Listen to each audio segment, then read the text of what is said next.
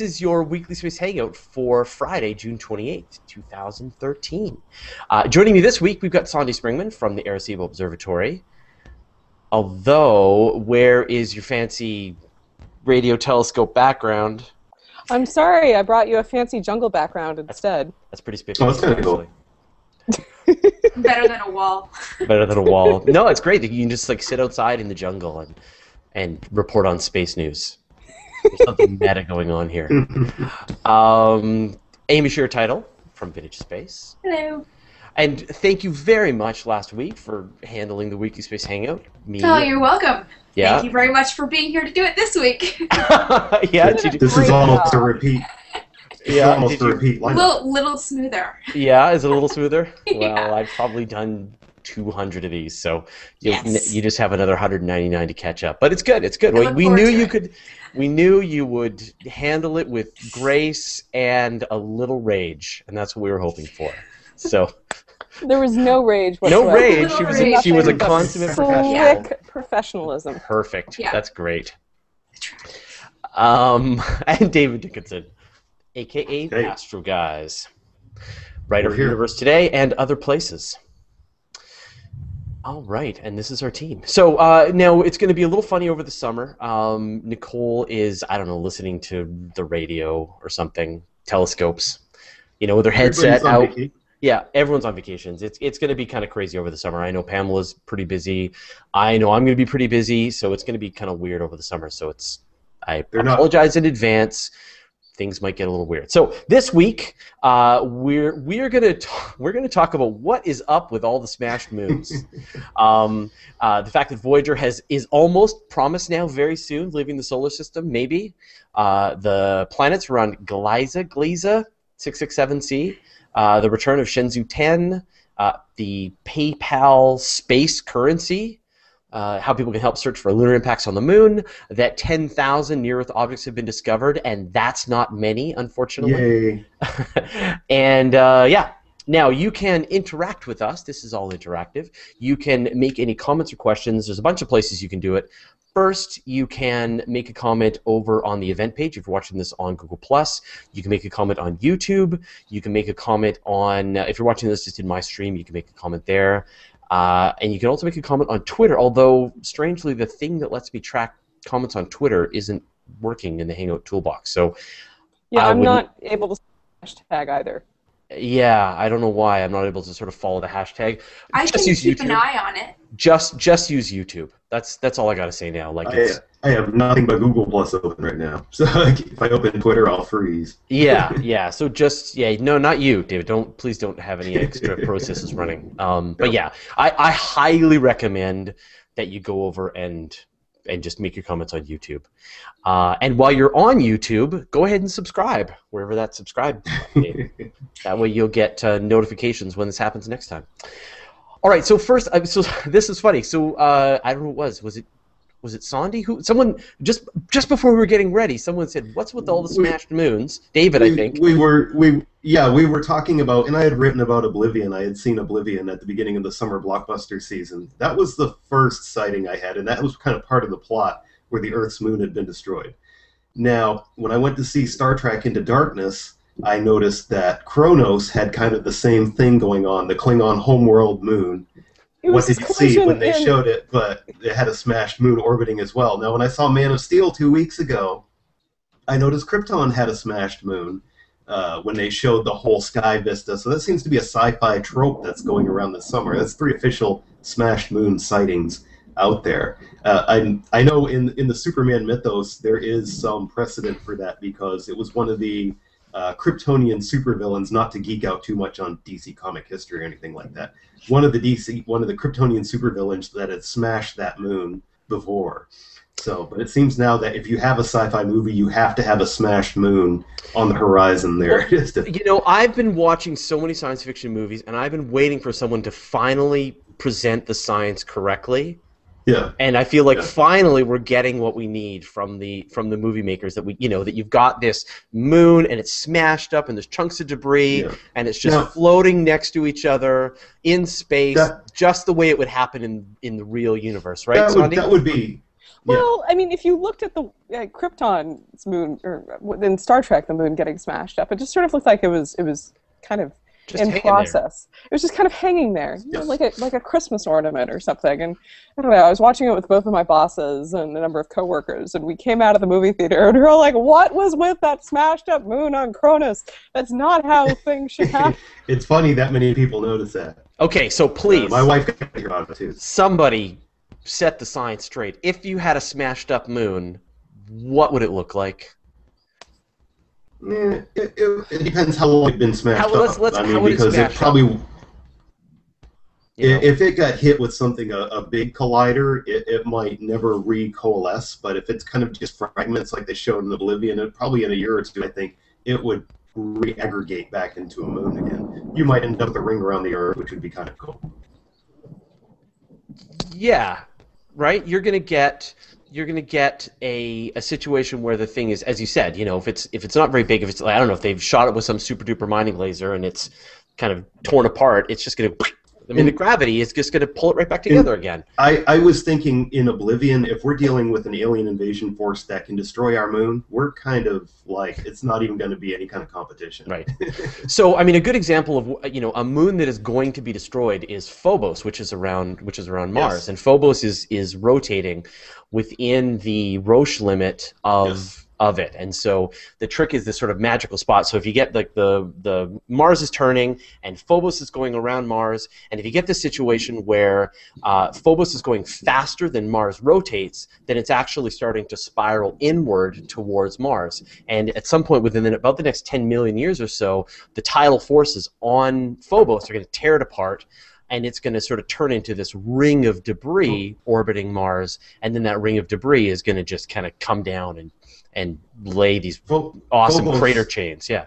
Phobos is the closest moon orbiting to its primary in the solar system, and it actually rises in the west from as an observer on the Martian surface. It rises in the west and sets in the east because, like you're saying, it actually is going around faster than the planet is rotating. So. Yeah. So it's pretty amazing to sort of imagine that we exist in this moment in time that we just happen to have this moon. Are you getting like some kind of thunderstorm in the background, Sandy? That's awesome. Why, yes, I am. Yeah, so you can imagine, season in the jungle. It's amazing when you think about amazing coincidences, right? We have the coincidence that the moon and the sun are the same size in the sky for us, and in this epoch. Yeah, no, it's just coincidence, right? Yeah. And we have the coincidence that we happen to see Phobos, because in just a little over 1 billion years, the moon is receding from us. In a little over 1 billion years, we won't have total solar eclipses anymore. We live in that current epoch in time right now where the moon can cover the sun about 40% of the time. A lot of times, like this past eclipse was annular, it was too small. Yeah. So we don't always get total solar eclipses anymore either right now.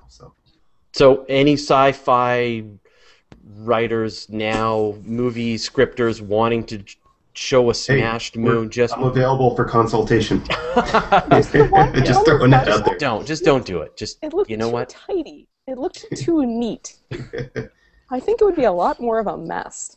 Yeah, Oblivion did the best. I'm not a dynamicist. I'm not a theorist. You'd have to ask my office mate, but he would give you a more straight answer. If you could look into that, that would be great. All right, moving on. So let's talk about the big news. Has got to be the planets around. We all pronounce it now. I've forgotten. I'm gonna have this lovely German Gliese. I'm gonna have this. I had this nice German lady tell me how to say it, and now I've lost it. Gliese. 6. You'd think with my last name I would be able to pronounce these sort of words, but nope. So Amy, I know you reported on it, right? Yeah, I did a little bit about it, and I sort of put it in the context of finding interesting planets around red dwarf stars, which is sort of not unheard of, but it's pretty rare. So the big discovery is that around this, and now I'm going to say it wrong, there is a triple star system called, I guess actually it's the system called Gliese, because the 3 stars are Gliese 6, 6, 7, A, B, and C. And around the star C, which is actually the smaller and dimmer of the 3, they found 3 I don't know who they are off the top of my head. Some very clever people found 3 potentially habitable planets orbiting in that star's habitable zone. So that's pretty significant because you wouldn't expect a red dwarf necessarily to have a big habitable zone to actually hold 3 planets, and these 3 planets are taking up most of the star's habitable zone. But that's pretty big and pretty cool, and you get to, were you to go to one of these planets, you would see 3 suns setting in the sky. The main star would be big, and the other 2 would look kind of like the moon, which, as we just discussed, are the same size in our sky. So that's coming off the heels, and this is what I think is kind of neat, is this is coming off the heels of the red dwarf star TW Hydrae, around which astronomers found a gap in its protoplanetary disk that suggests there's another planet forming really far from this star. Again, another red dwarf star, which is kind of interesting because they're not the typical stars that you see not only forming planets, but in the case of Gliese, forming habitable planets. So we still haven't quite found the Holy Grail yet. We haven't got the Earth-sized world in a habitable zone. No, these two planets, or these 3 planets rather, are bigger than they're bigger than the Earth. I'm not sure how much bigger, but sorry. Yeah, bigger. Sorry, phone. Yeah, yeah, and that's what we're expecting. So they're significantly bigger than the Earth. There's 2 or 3 times the mass, the size of the Earth. So we're still far from getting that perfect planet, but this is a step closer. And every time we find something like this, some really interesting looking planet in a habitable zone around a star that you wouldn't expect to find it around, it sort of broadens the scope of where we can be looking for exoplanets. And that's what's really neat about this, is that this is kind of changing the way we look for exoplanets. So as we keep digging through Kepler's data, because the mission is not dead yet, and whatever comes next, there's just going to be more places to look for this twin Earth or evil Earth twin. I don't know. Well, it's kind of bittersweet when you think about the loss of Kepler at the same time, right? I mean, we've lost the planet hunting machine that was turning up a lot of these planets.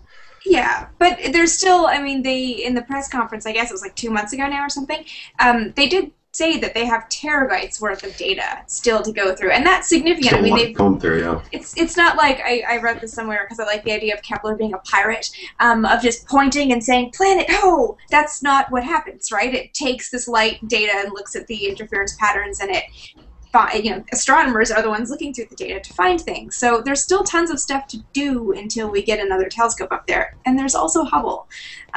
So I wouldn't call it it's sad, but we're still doing stuff with it, which is kind of neat. No, it's all sad. All sad all the way down. Yeah. Well, you have the saddest worldview. Yeah. Well, no, I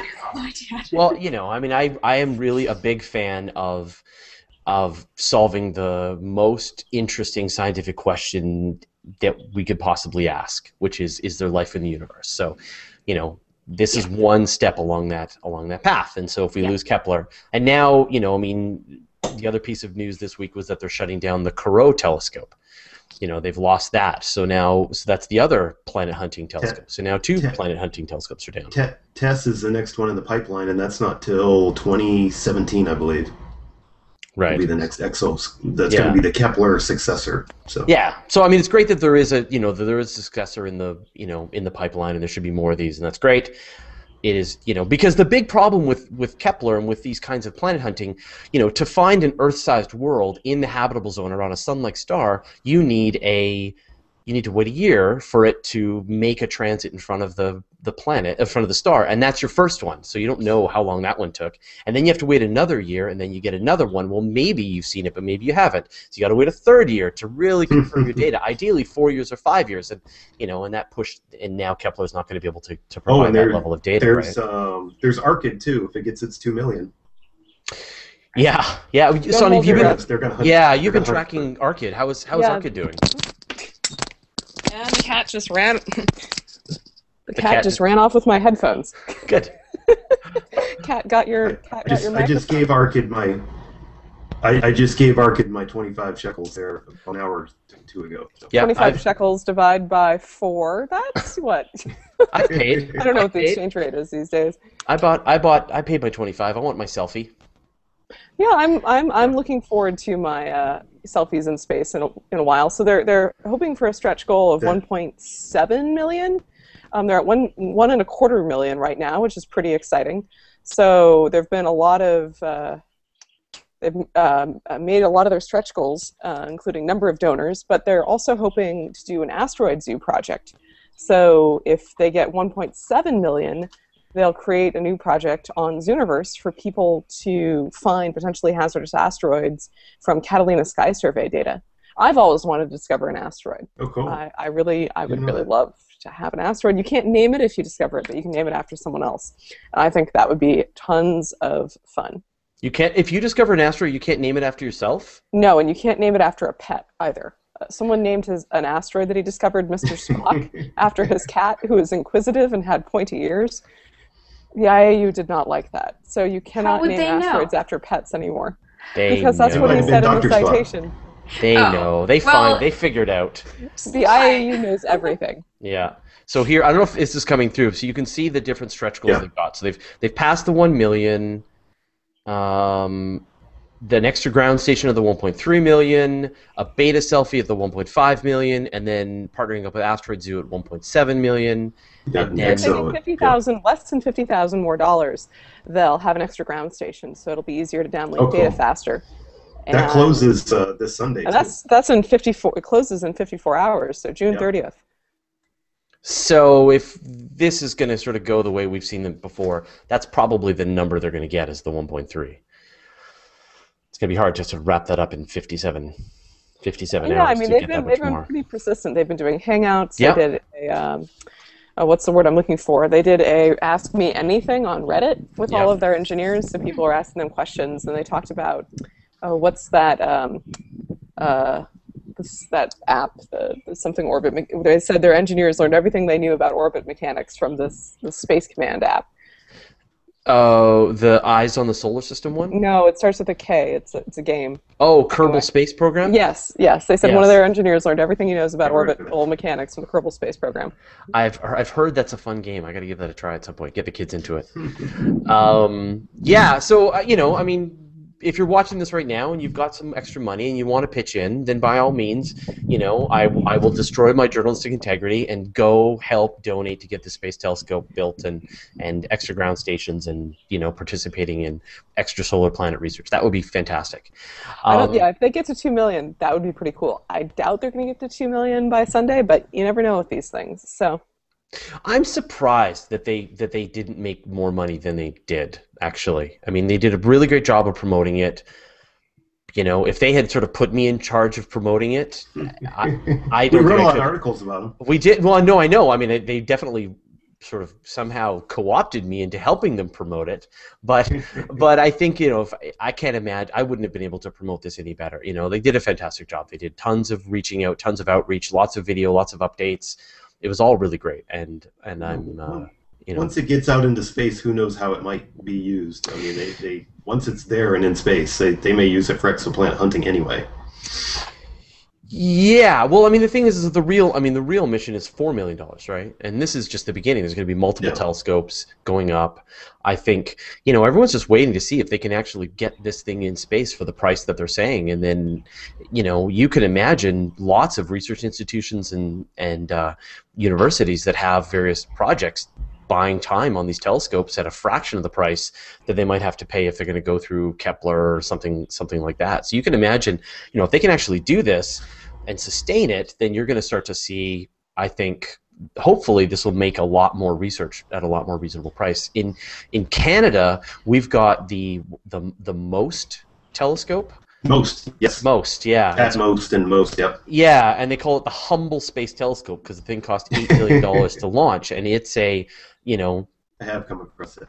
Yeah, a friend of mine, Jamie Matthews, out of Vancouver, sort of runs the program, and it's it's a reasonable price. It does a very specific job, but it's and it was $8 million, and it's I don't think it's going to be anywhere near as capable as what these are. So I think this is a great time. I think Arcade yeah will be a SpaceX Falcon 2 launch too. yeah. Well, the two really go together. Peanut butter and jam. So. Okay, well, and speaking of the need to discover things in space, Sandy, you have discovered 10,000 near-Earth asteroids. Well, the greater asteroid community has discovered over 10,000 near-Earth asteroids. We don't discover them. We follow up with radar. We are absolutely not a discovery tool at Arecibo Observatory. But U.S. resources have discovered over 98% of near-Earth asteroids, which is kind of exciting. We're at 10,000 these days, and a lot of them have been discovered by robotic surveys. Catalina's Sky Survey, Linear, based in New Mexico, and then this Project Pan-STARRS is coming online in Hawaii. So this is really exciting. 10,000, that's an awful lot of... Oh, you've lost your audio there. Oh, there we go. There's about 300,000 asteroids overall that have been discovered so far, which is a lot, and we're expecting that there's another 90,000 near-Earth objects out there waiting to be discovered. So what size are we talking about here? Sorry? How big are these asteroids? I mean, they're, anything from the, meters to tens of kilometers. This morning we were looking at something the size of a dinosaur killer, 9 kilometers across. So you get really, quite the variety of size of these near-Earth objects. So yeah, one that's, 5 meters across, it's not going to ruin your day. NASA can probably bring it home on a leash. Yeah. You're a good asteroid. You're a good asteroid. Yeah, it'll explode above the atmosphere in Russia, maybe. Or wherever. Yeah. People are like, why? People who will not be named say, why don't they, blow up over DC? It's like, well, that's where our funding comes from, in case you didn't notice. Yeah. So, these larger ones would really, cause global devastation. Smaller ones, a couple kilometers across. If you have a 1 kilometer asteroid that hits the Earth, it's going to create a 10 kilometer crater. And gosh, it's going to churn up a lot of stuff into the atmosphere. It's going, can cause earthquakes, tsunamis, all sorts of unpleasantries. So really, it's important to find these things before they find us. So there's this asteroid grand challenge coming online, and the European Space Agency has a new NEO coordination center, spelled the European way. So there's more money going into surveys, and NASA's really hoping to find most of the dangerous near-Earth objects by 2020. So by 2020, we could pretty much know where every single dangerous asteroid in the entire solar system is, like the near-Earth objects, and have sort of worked out the Torino scale for all of them, right? Yeah. So the Torino scale is an idea of how hazardous an object would be if it hit the Earth based on its size, and then also the frequency of impact of an object of that size. So you have things the size of Tunguska every, so many years. You have dinosaur killers every in the tens of million years, and then the little 5-meter ones all the time coming through the atmosphere. So that's what the Torino scale is. And right, and so we could say, well, you know what? We don't even need to do any kind of asteroid program because we're safe for the next 300 years. Or, we've got these very risky objects, and we're going to need to get on them. I think I see a lot of people don't always understand is that the predictions get less uncertain the further you go out in time, as far as things disturb things in their orbit. So all these predictions are kind of they're more accurate the closer in that we see something coming by. Yeah, right now we're pretty confident the next couple of decades we're okay. Yeah. But once you get into the 2030s, 2050s, there are some objects that might come, be ruin your day. And anything bigger than 500 feet. That's enough to level a city. That would be a 5-kilometer crater. That's not a good day. No, that would really stink. I mean, and 500 feet, if you've seen photos of Arecibo Observatory, that's about the distance from the platform to the bottom of the dish, which, that's big. Gosh, that's big, but that's also kind of small. Kinetic energy is just sort of harsh.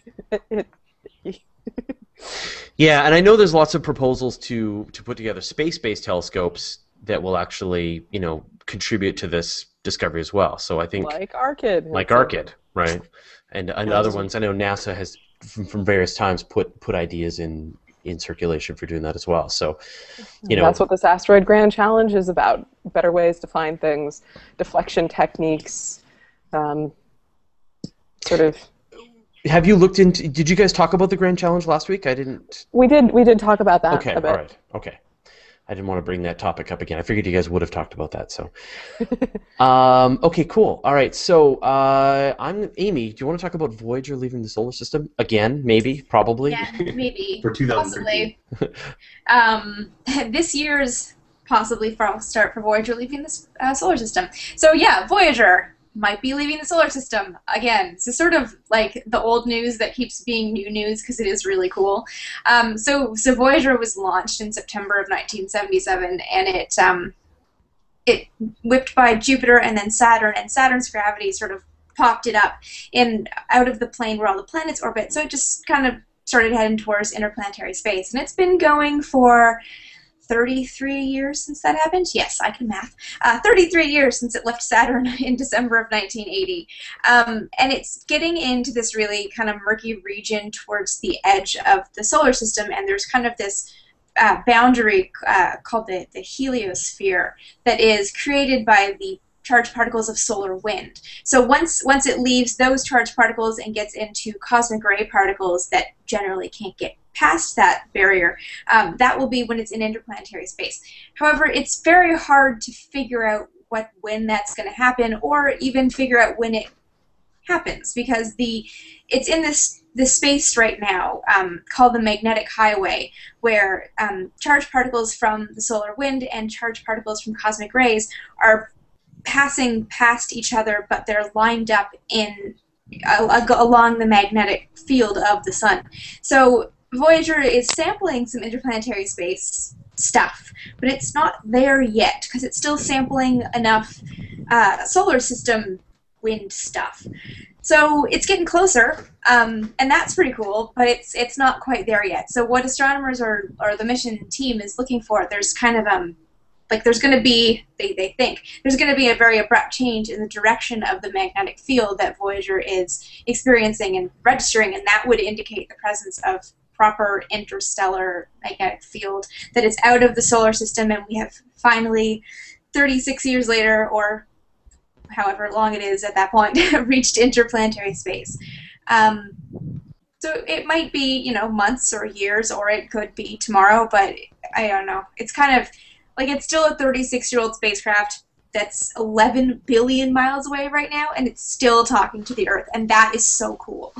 Well, I think one of the things that's great about this is that it's running this RTG nuclear. Yes. I mean, it's not really a nuclear plant, but it's running this plutonium thermal reactor. Not really a reactor. Anyway, but the point is that it's showing you how long these things last, and this is what's inside Curiosity, and this is what's inside New Horizons. So we've got, I think, a lot of years ahead for these spacecraft, and I'm really glad they're starting to build the program again to put these into future spacecraft. So because I think the last I saw, and if I'm wrong on this, to correct me someone, but I think Voyager has enough power in its RTG to power it through at least 2020, at which point they're going to have to start shutting down. They have, some instruments have failed and they have had to shut some stuff down, but I think at 2020 it's going to be the point where it starts to get a little bit critical to shut down some things to conserve what remaining power there is. So that's going to be a very long-lasting RTG. So if, off the top of my head, I think plutonium-238, what's in it, is the half-life is 77 years. I'm pretty certain, just without looking it up on Wikipedia. Nice. That's a little piece of knowledge to know. Unless you're wrong. Unless you're wrong. Well, within a few years, I think 77, it may be 75, 78 for 238. That's not the weaponized stuff. The weaponized stuff's 239. It's a different isotope. Right. But it's that means it will be at 50% power after 77 years of use. And if any alien civilization finds that RTG, they could actually date when that plutonium was manufactured by looking at its half-life. It would be an easy mathematical calculation for anybody that knows anything about half-life, which presumably they would know. But I wonder if, it's 78,000 years for Voyager to get to the nearest star system, and not even it's pointed at the nearest star system. So, No, it's not. You could imagine we're going to be having this conversation again in 200 years. Like, Voyager's just almost left the heliopause into intergalactic, but yeah. So a couple of comments here. Hugo Burnham says, will the asteroids, this is back to the asteroid conversation, will the asteroids that are captured for mining be included? So, your asteroid on a leash, Sandy, will that be counted? Counted in the what? In the 10,000? Yeah, in the 10,000, in the all of the ones that need to be counted, yeah.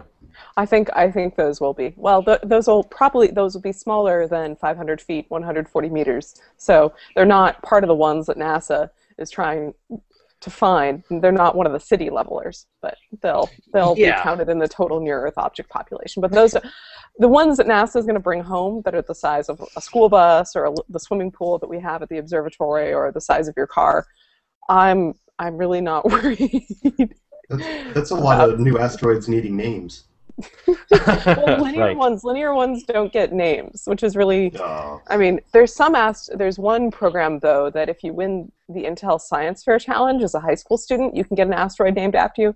So I have a bunch of friends who have asteroids, which is infuriating because they've never done a lick of asteroid research, and I've been looking at rocks in space for over 8 years now.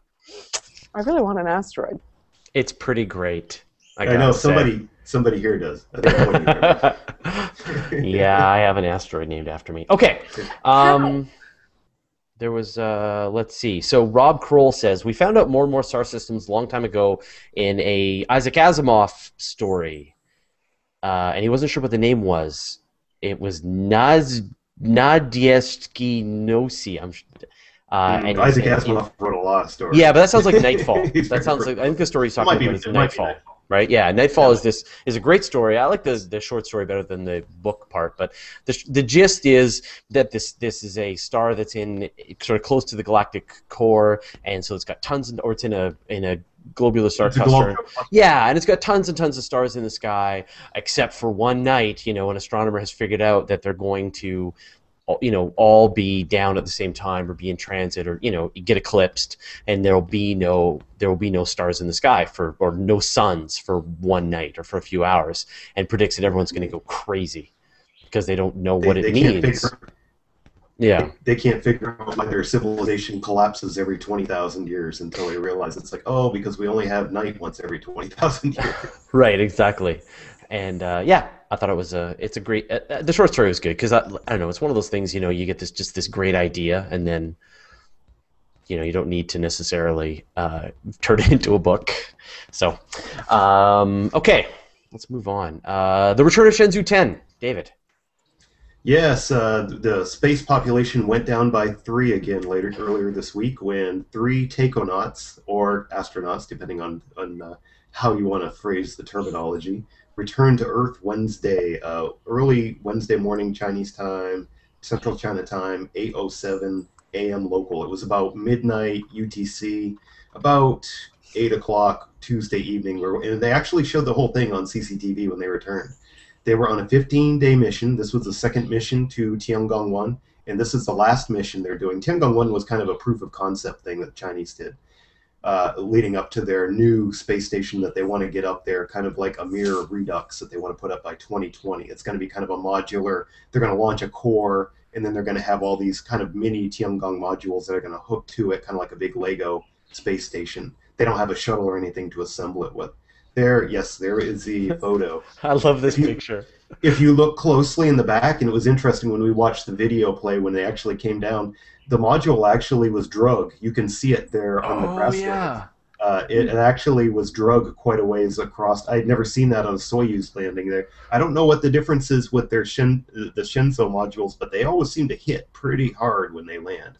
They have I don't know if they have an issue with their retro rockets. I'm just kind of speculating or what it is, but it hit, and then we actually saw that it looked very War of the Worlds with it laying there on on the tundra just for a bit with that big drag mark behind it, like it had come in hot or something like that. It was smoking, and there was this big drag mark in behind it.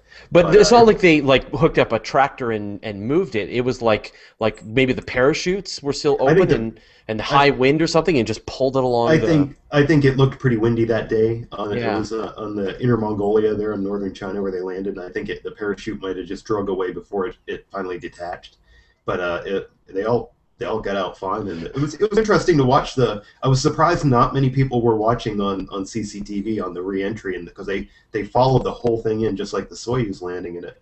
And I was actually out watching for a pass of Shenzhou and Tiangong the morning before when they undocked. I didn't see the taikonauts, but I saw the Tiangong when it went by that morning. We had some visual passes, so that was kind of cool to see. It's still up there. It's going to be up there until late 2013. They haven't got a final date when they're going to deorbit, but they think they're definitely going to deorbit their space station pretty soon. So in the next couple of years, they're going to assume assembling their new as of yet unnamed space station. Look at I like this picture here. They're just bringing their space chairs over so they can sit down, and I don't know. It was just the way that whole thing was framed. It was quite something. And the one teacher that went up there, I forget her name. She actually gave an entire lesson. I watched it on CCTV. They broadcast it later on Really? G. And yeah, she kind of given Commander Hetfield some competition, I thought, there. So it was actually kind of a good little space lesson that they did, that all the students in China followed along.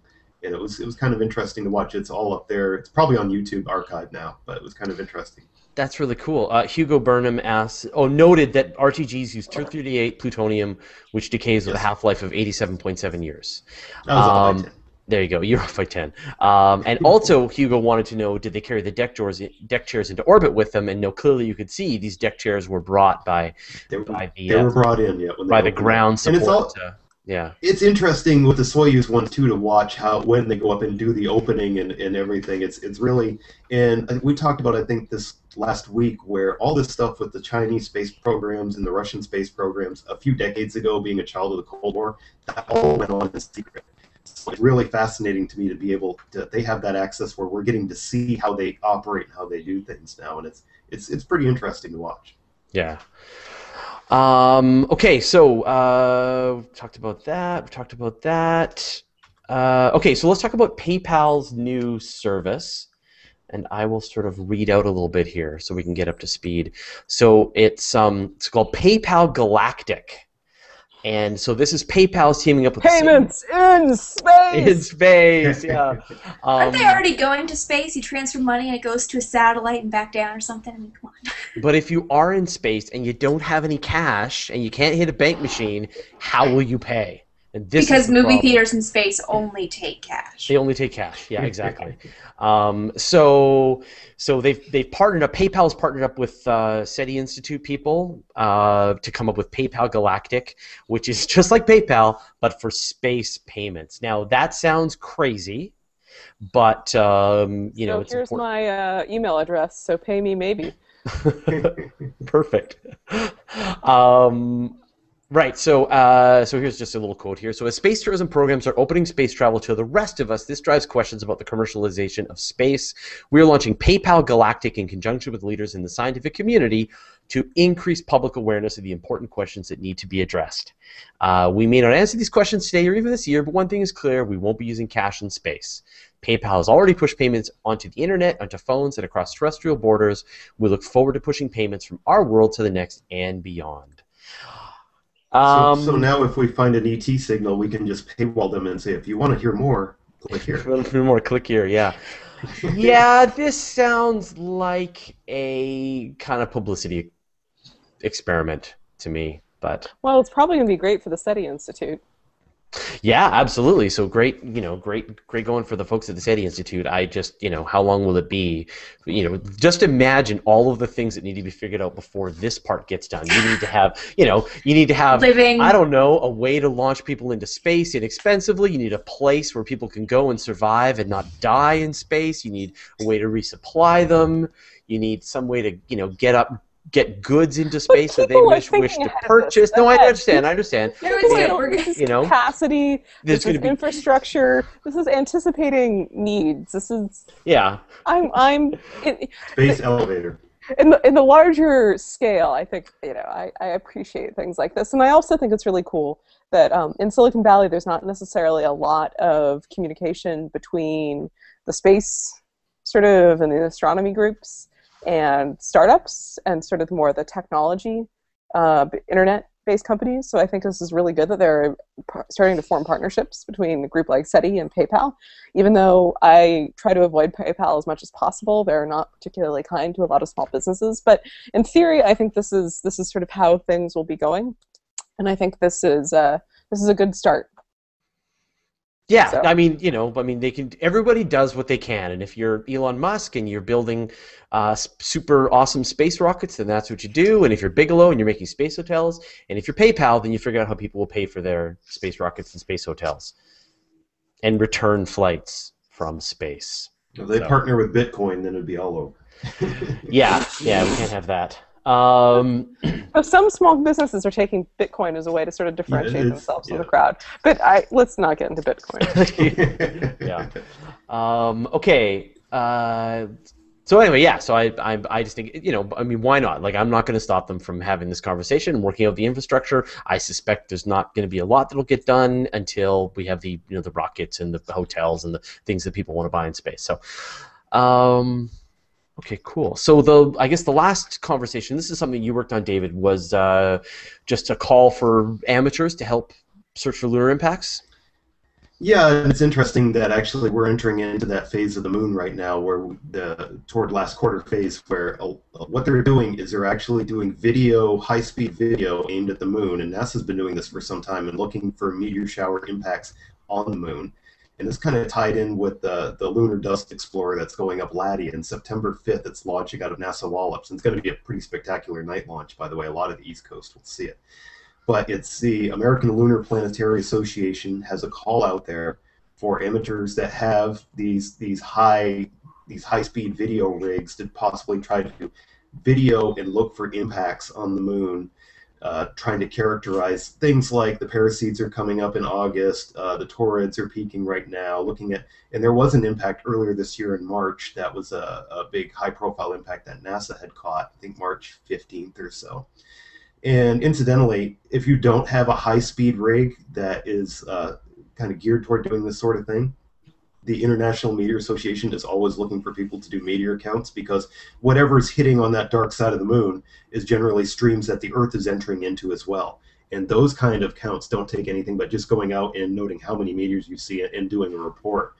I've done those sorts of things. I'm usually doing on any of the larger showers like the Leonids or the Perseids. I'm out there just the Eta Aquarius is another one coming up. I'm just out there counting per hour. 10 meteors per hour is about my level of interest. If it's weaker than that, I usually pack it in and do something else.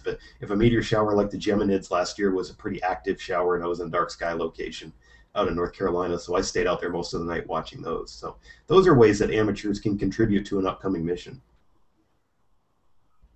And there was a video just a couple of months back, right, where someone actually captured a little puff of flash of light. Yeah, that was the one in March. That was the one that NASA caught. We wrote about that. There was an impact. These, like I said, are on the dark side of the moon, which is different than a lot of people kind of confuse the far side and the dark side.